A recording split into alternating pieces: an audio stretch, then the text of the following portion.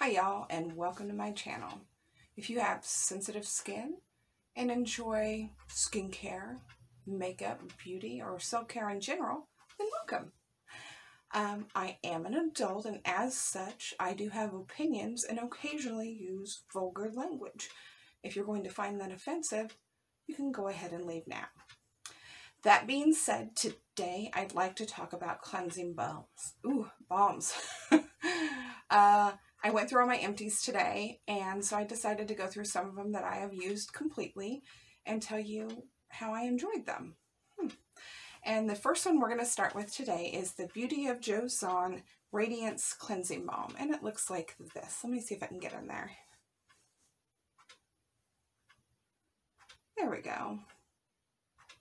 Now this, I believe, I bought off of Yes Style. It's a fine cleansing balm. It does its job. What I can tell you, I'm going to go over a few of the things that are in the formula. We've got surfactants, emulsifiers. You do have some lavender water, which I don't really agree with lavender oil. And the lavender water in this didn't really irritate my skin. And it also has lactobacillus ferment, which is a probiotic. It's very low on the list of ingredients, and it is a long list of ingredients. So I don't know how useful the probiotics in this is. As far as irritating my skin, occasionally maybe it did, but not so much as I wouldn't use it, and it was usually on those days that I probably exfoliated a little too much. But I can tell you that the fragrance on this is super strong for me. I did not enjoy it. I ended up just throwing this thing in my shower, so when I showered and needed to double cleanse, I would use it in there because it's not something that I particularly wanted to use every day just for the fragrance. It also was not real great at removing mascara, and I don't use waterproof mascara, so that's saying something. But I also don't grind my eyes like a lot of people do because I'm old and don't want to tear my face up. So as far as recommending it for someone with sensitive skin, I probably wouldn't. It's not a bad cleansing balm, but it's not one of the better ones I've tried. Now, the second one I want to talk about is the Derma-E Universal Cleansing Balm. Let's see if I can get that in there. There we go. Now this I bought because I'd run out of my normal cleansing balm, and it was available. They could ship it to me fairly quickly, and so I purchased it. Now, ingredients wise, it has your normal emollients and emulsifiers. It has safflower seed oil and sunflower seed oil. It also has cocoa seed butter and shea butter, rosehip oil. It also has tetrahexyldecyl ascorbate, which is a vitamin C. It also has retinol, but it also has two essential oils, which I'm not real fond of putting on my skin, which is bergamot oil and orange sweet oil, or sweet orange oil. Both of them are known to be irritants to skin. Now what I can say is that this particular cleansing balm, it worked better than the Beauty of Joseon, okay. The texture of it was a little thinner than the Beauty of Joseon, but the smell, considering the oils and everything else that's in it, the smell to me reminds me of bubblegum. I know that's weird, but it smelled like bubblegum to me. Now, I had just come out of surgery, so it could just be all of that that was causing that, but I didn't mind the smell. It didn't irritate my skin. But just like the Beauty of Joseon, I did not find it super effective at removing mascara. Would I suggest this for people with sensitive skin?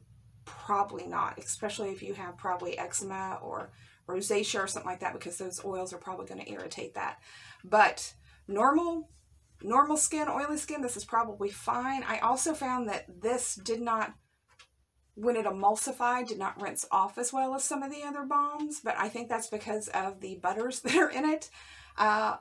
But it wasn't bad. I don't hate it. Would I buy it again?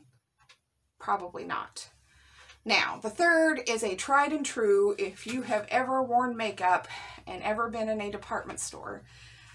It is the Clinique Take the Day Off. Ooh. Ooh.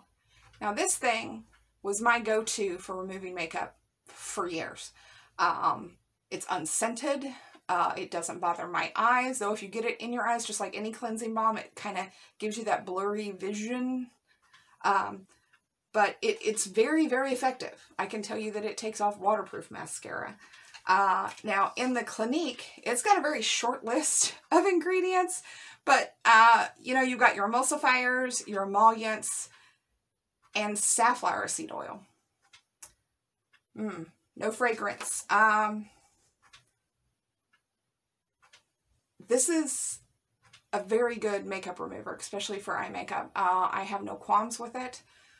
The formula might be better, but if you're just looking for something that's going to take it off and is going to last forever, this is your boy.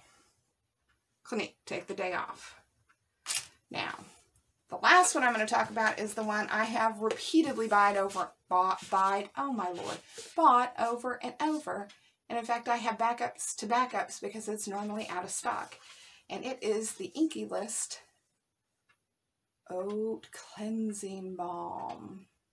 Now, just to be honest, I have 3 of them empty here. That's how much cleansing balm I go through. But this is also fragrance-free. Let's see. It has your normal emulsifiers, surfactants. You also have emollients in there. You have sweet almond oil, oat kernel flour. It also has ascorbyl palmitate, which is vitamin C. Sunflower seed oil. And again, it's fragrance-free. This thing takes everything off my face. Eye makeup, mascara, glitter glue, you name it, it's off my face. Foundation, gone. There are some people this does not work for, but what I can also tell you is where I live, people talk about how hard it is to squeeze this out of the tube. This has never been that thick for me when I have received it. So it's easily squeezed out, rub it in between my hands, smoosh it all over my face, and it emulsifies so well into this milky, it rinses clean, and my skin is soft afterwards. It's why I keep purchasing it, and it is dirt cheap for a cleansing balm. I think it's around, when I bought it, I think it was around $10, $9.99. I cannot say enough good things about this. There's no essential oils, there's no fragrance. Yeah, I mean, I'm testing 2 other cleansing balms and a cleansing oil right now. And so I'll let you know about those when I get those done. But tried and true, this always works for me. What about you guys? What's your favorite cleansing balm? What works for you? Let me know down in the comments if you have any opinions of what I've reviewed today, what you think of them and how they worked for you. Anywho, if you like what you saw today, thumbs up, hit the subscribe and notification bell if you want to know when I'm releasing new videos. And thanks so much for watching if you found me. And have a great day. Bye!